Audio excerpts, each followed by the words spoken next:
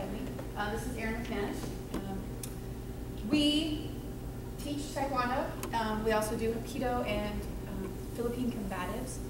So we have a lot of different things that we're going to teach you today or show you today, all different things from all those disciplines. I have a 5th Dan in Taekwondo, a 3rd Dan in Hapkido, and we'll be testing for my 1st Dan in Philippine combatives. And Erin is one of our instructors with the 3rd Dan in Taekwondo. I've been doing this for a lot of years. Erin's doing this since you were, did you say 8? Mm-hmm. 8, and she's 21, so she's been with us a long time. So I've known her since she was little, and she's grown up to be one of our best instructors. So it's been really nice to have her, and she so graciously accepted to come and help out because I know I have a lot of people, so I need somebody to help hold some pads for us today. I just want to kind of give a little brief description about what we're going to do today. We're going to learn a lot of different things, some different techniques. I'm going to talk about some stuff.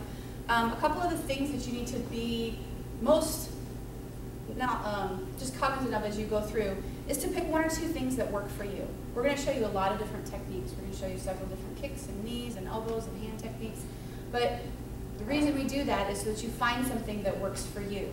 And there's going to be something that you really like and something you really hate. So I want you to, when you're in a situation and your brain freezes and things don't go as well as they plan, it's going to be what you feel comfortable with doing is what's going to come out. So that's what I want you to kind of work on today is trying to figure out what that thing is that you like to do and what's comfortable for you, what is really good for your body structure and those kinds of things.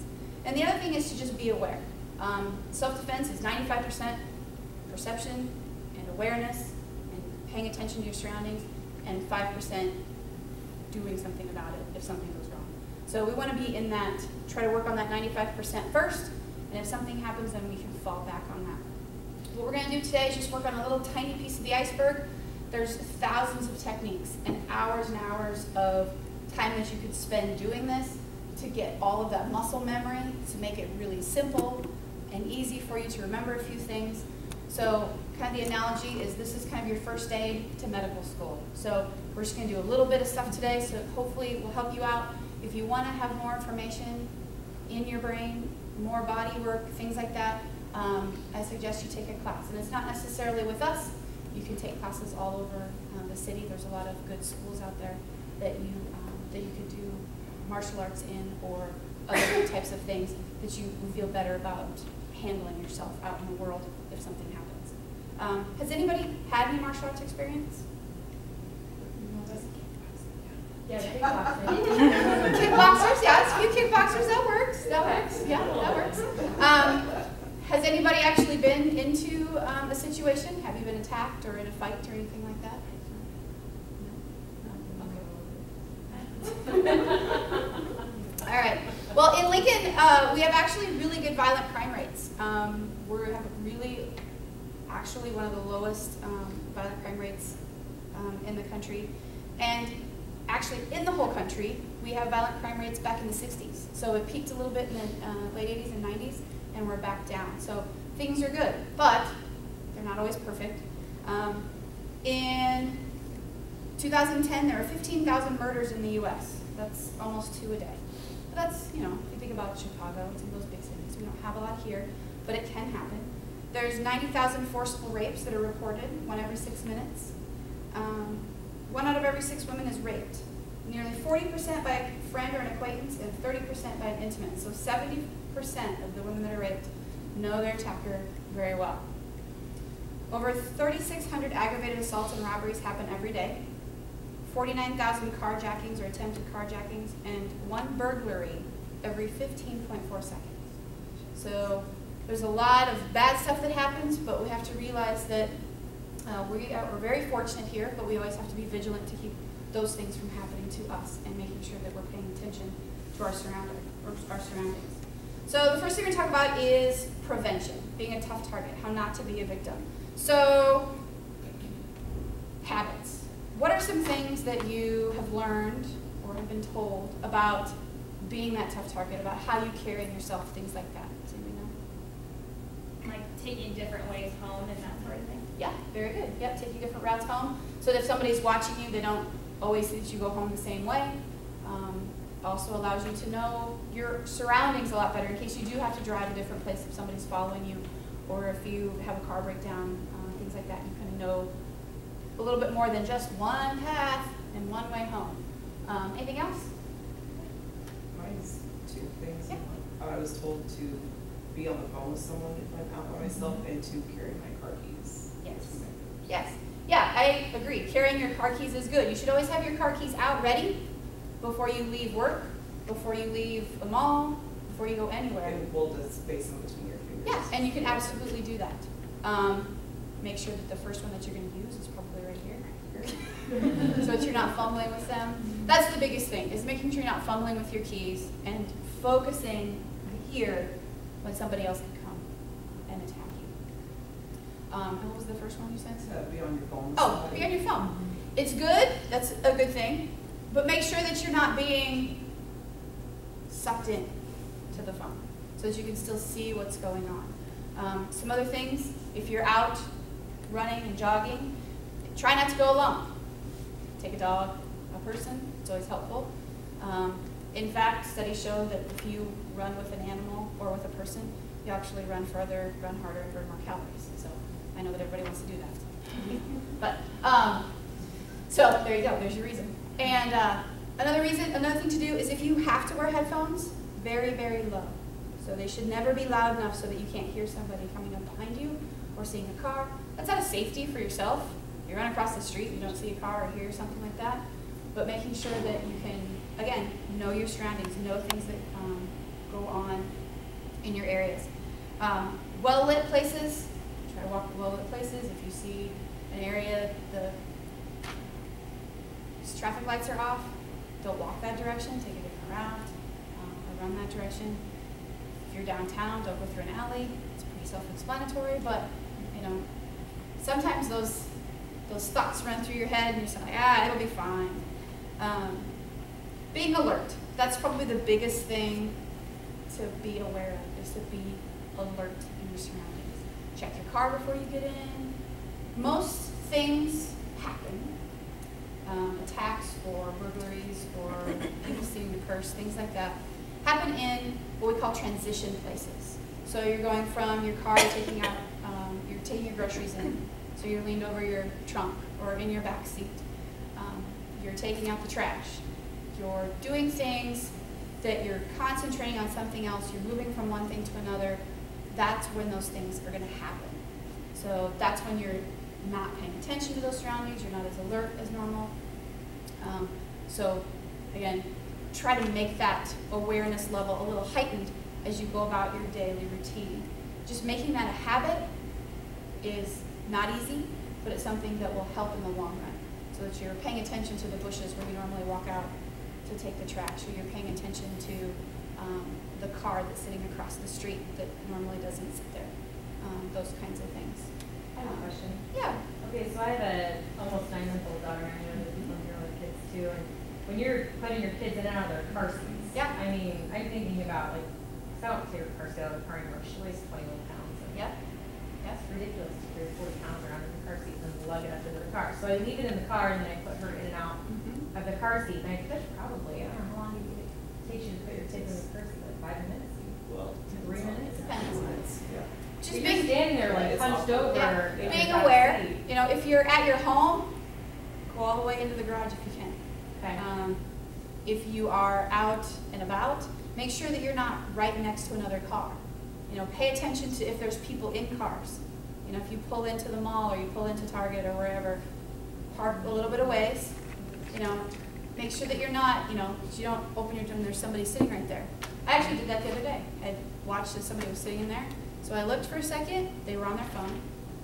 I watched for a second, and they still sat there. So as I opened my door, I continued to watch and closed my car, clicked it, you know, whatever.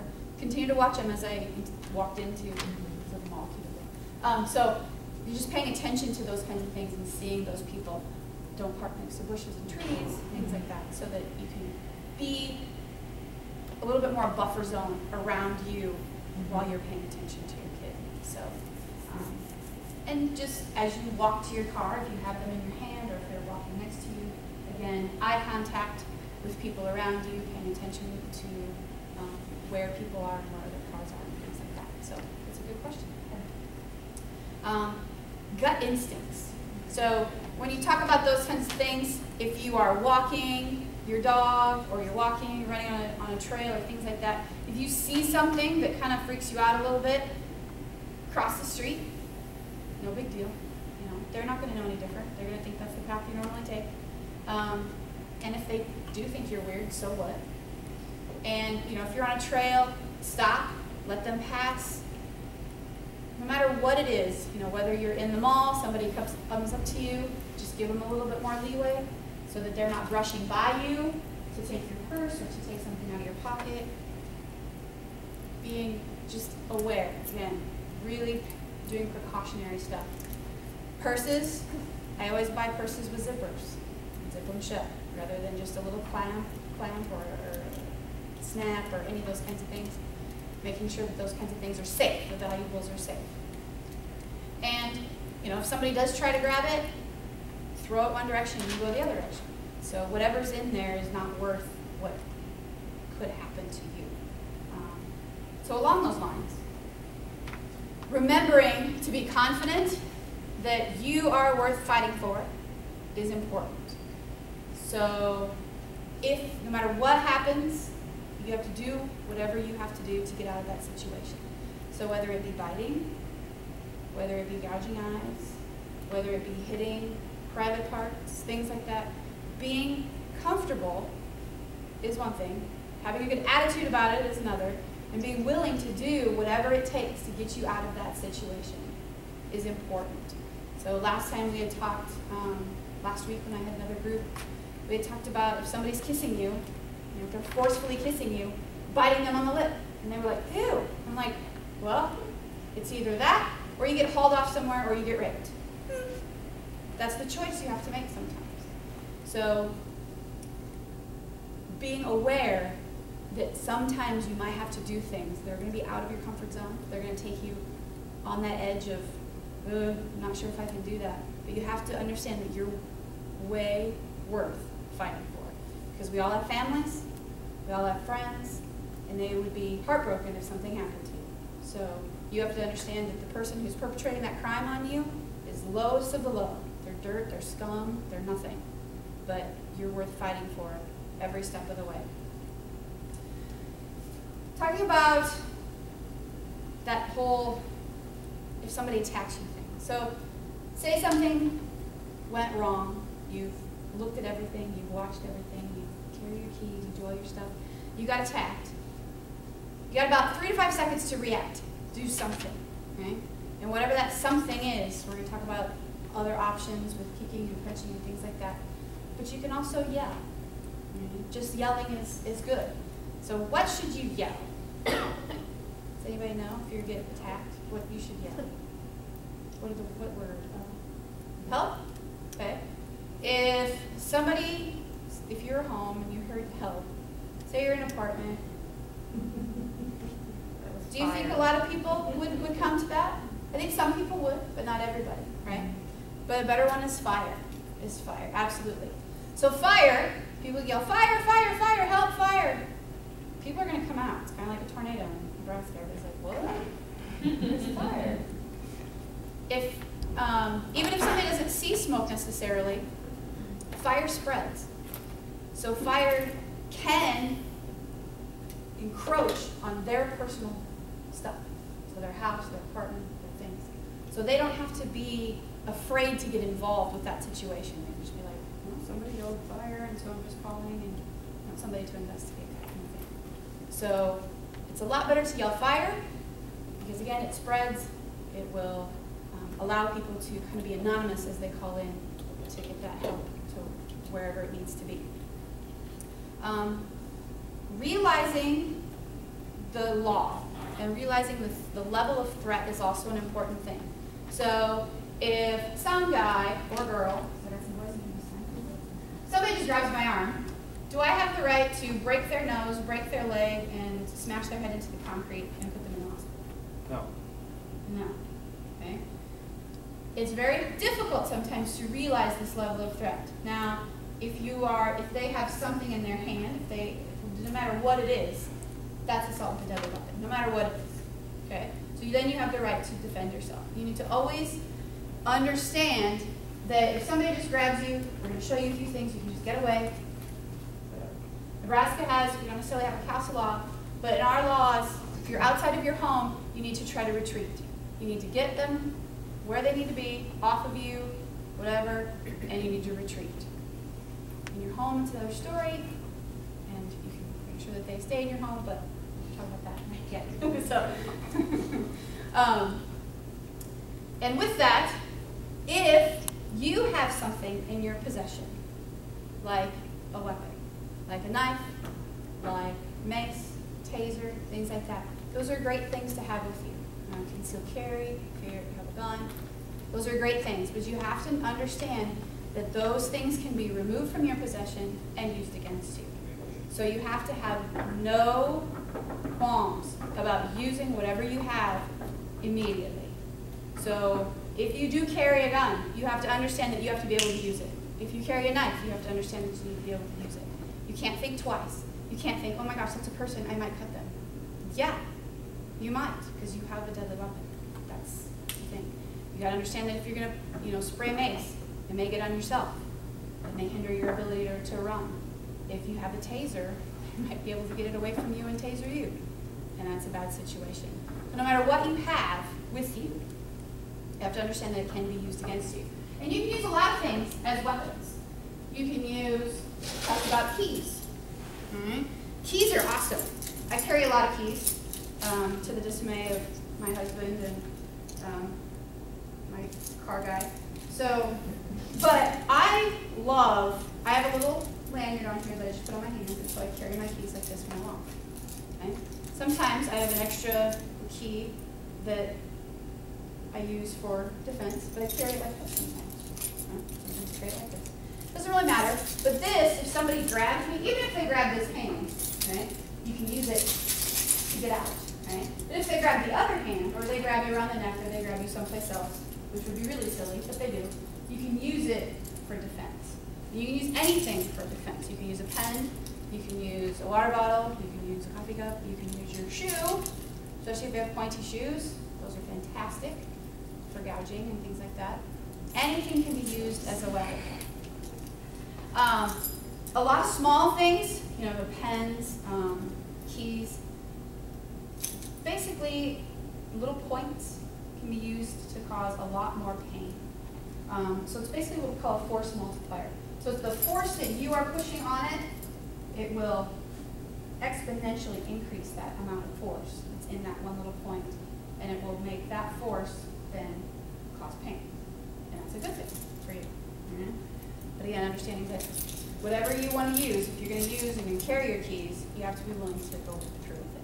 So if you're holding your keys in your hands like this, somebody comes up to you, you got to be willing to use it, willing to make sure that you stand your ground and use those things. A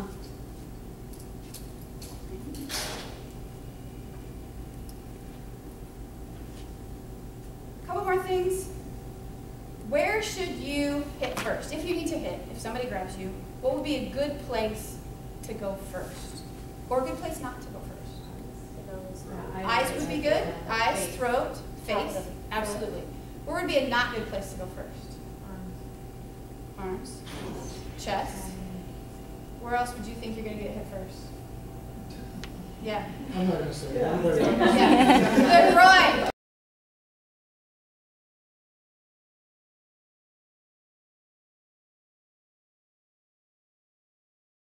Low, and it hurts. If you're girls, you have to get hit low. It does hurt.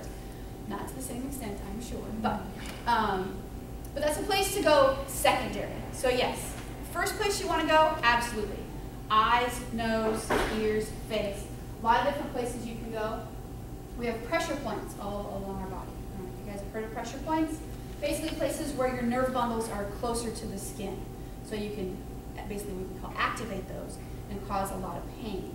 Sometimes it's more pressure, sometimes it's shooting pain, sometimes it's radiating pain. It kind of depends on it is. But if somebody grabs you, you can always, we're going to do a lot of different things to the nose and to the throat. And we have pressure points, temples, back in the ears, a lot of different places, into the armpits, groin area, side of your body here. There's just a lot of different places we can go. And that's where you want to go first. Because if somebody grabs you and you hit them, say you hit them in the forehead. Say you have no idea what you're doing. Say you're freaking out and things are, okay. You hit them in the forehead. What's happening? What's opened up?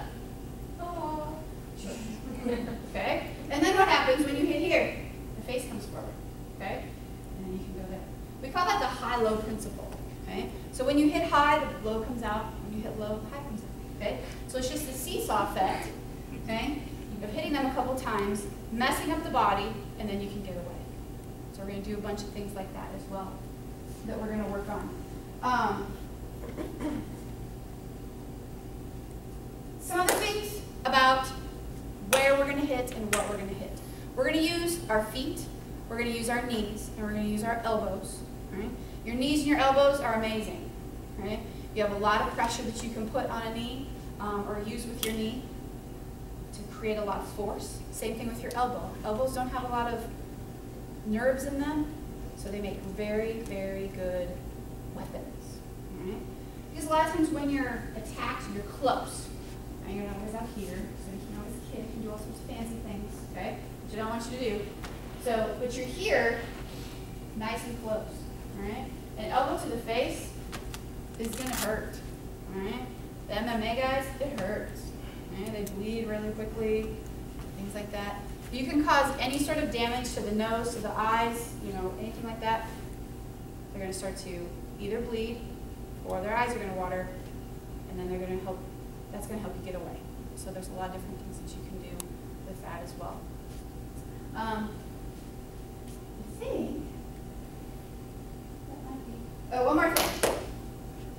So we're going to be nasty, right? So if somebody does attack you, who is number one?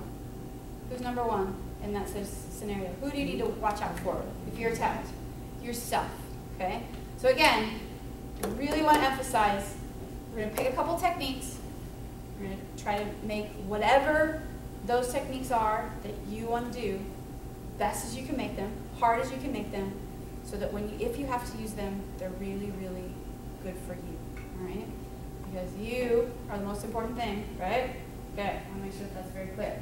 Okay, what we're going to do is we're going to get up. If you have fancy shoes on, you'll need to take them off because I don't want you to hurt my bags. But if you have tennis shoes on, you're fine. And you get to use you can use your boot. I taught class for, I don't know, for months with a boot on it, so it works out well. Yeah, you need to just shove that boot anywhere and absolutely will hurt. So we're going to make a couple groups. So we're going to make a group on this side, we're going to make a group on this side. All right? And we're going to start with our big bags. So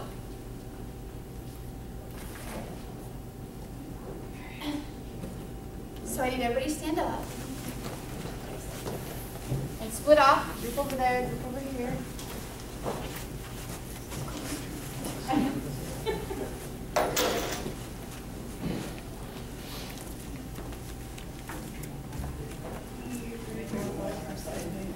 Well, no, I can join this first. I know there's somebody going to the bathroom and I have more. All right, so the first thing we're going to do is a front kick, okay? So a front kick is pretty basic. You're just going to push your foot straight into the target. Now, if you have shoes on, you want to use the point of your toe. You want to try to make sure that you have the ball of your foot extended if you can. Okay? Otherwise, you can use the point of your shoe. As you come up, you're going to push in. Okay? Hard as you can. Now, last time I had a lot of people be like, I don't want to hurt you. This is like 7 inches. Okay? It's squishy. Okay? It's a nice solid pen. So I want you to hit it as hard as you can. Do the guys. It's okay. I got one over here. All right, so as you're going to come up, you're just going to bring your knee up and come straight in. It's not about how perfect the technique is, especially for the kickboxers. Okay? So it's not about making sure you're up and you're extended and you're balanced and this and that. I just want you to hit it as hard as you can. Okay? Again, it's just finding out what works for you, pushing yourself into that path. All right? So we're going to do 3 on each foot, and then you're going to go back to the end of your line.